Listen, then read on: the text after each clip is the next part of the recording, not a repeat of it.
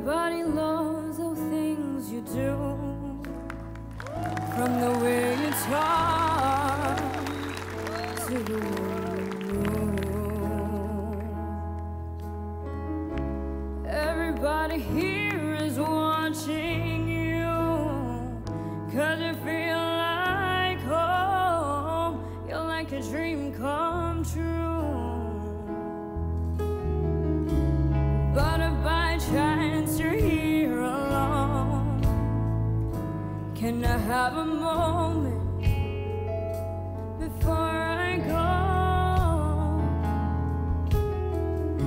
'Cause I've been by myself all night long, hoping you're someone I used to know.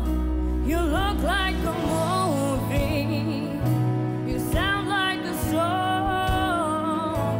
My God, this reminds me of when we were young. Let me photograph you in this light, in case it is the last time that we might be exactly like we were before we realized we were scared of getting old. It made us restless, but it was just like a movie. It was just like a song when we were young.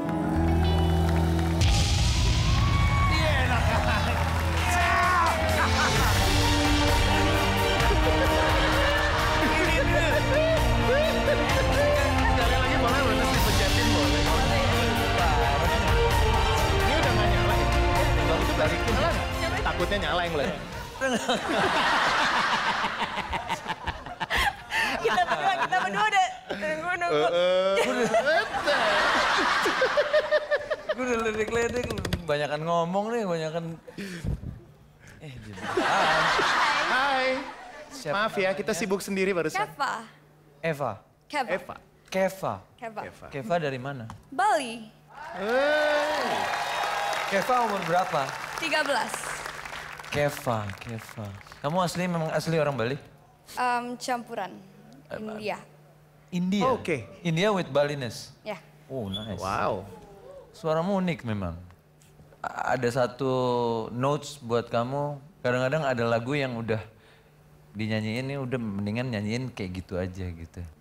Tapi aku ngerti sih karena ini kan kontes, jadi kamu aware banget bahwa kamu pengen nunjukin di sini I'm the best atau ya kayak apa-apa, itu wajar. Tapi kadang-kadang ada lagu yang just live it that way gitu. Tapi usahamu saya respect, keren. Kasih coach.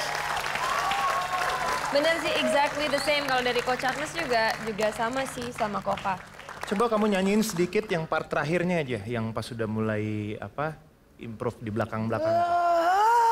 Iya, coba. Ya, coach mau tahu.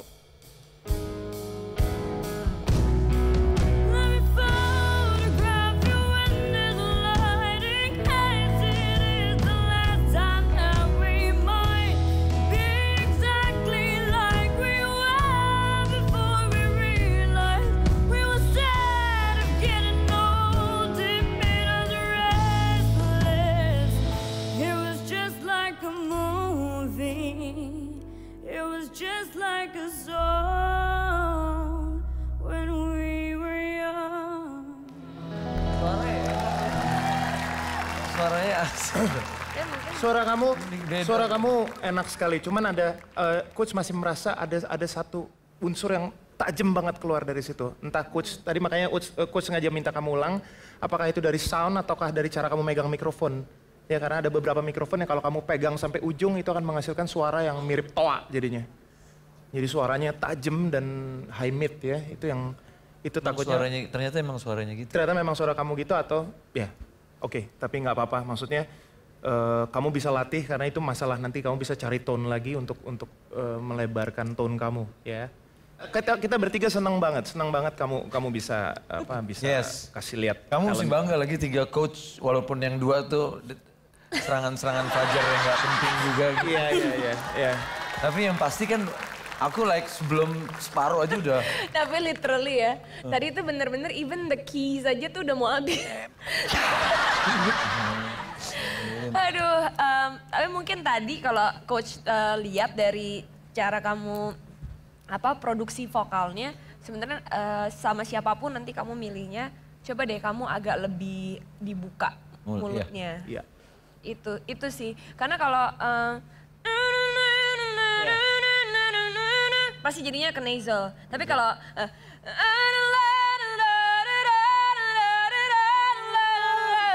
Yes. nah itu ada. Jadi lebih bukan beda ya kedengerannya. Nah itu sih tadi. Ada buletnya, ada suara rongganya, ada suara ruangnya itu. Ya. Ambience-nya gitu. Nanti belajar. Bisa. Bisa. Maai. Silakan memilih. Silakan memilih.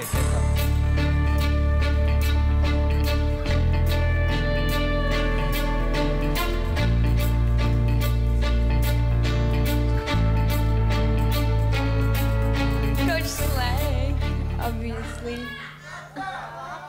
You want me? Coach Kakak? Coach? Of course. Obviously, baby. Let's go. Baby.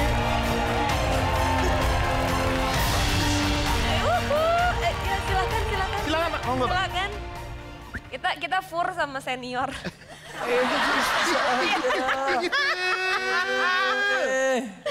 Acie, Koka. Ini atau dipakai ini? Aku pakai ini. Iya. Gue yang grogi. Gue yang grogi ya. Aduh, Koka. Ya, gitu. Congratulations.